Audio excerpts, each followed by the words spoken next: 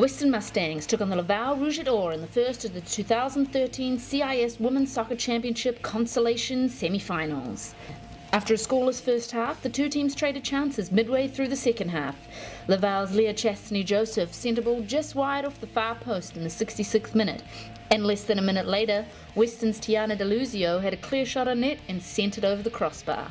Chastany-Joseph scored the eventual game winner in the 83rd minute when she received a through ball from Melisson Guy and sent a wide-angled shot past Western goalkeeper Tori Edgar. She added her second of the game in the 90th minute, sliding the ball into a wide open net and sealing the game for Laval 2-0. We knew it was going to be a hard game, and it was hard fought. They fought till the end, so we expected that from them.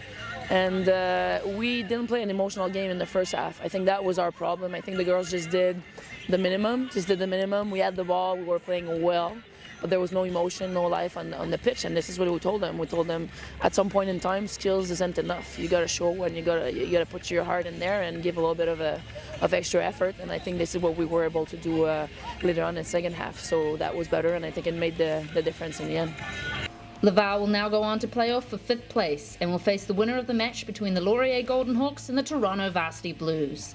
The 5th place game will be played on Sunday, November 10th at 11 a.m.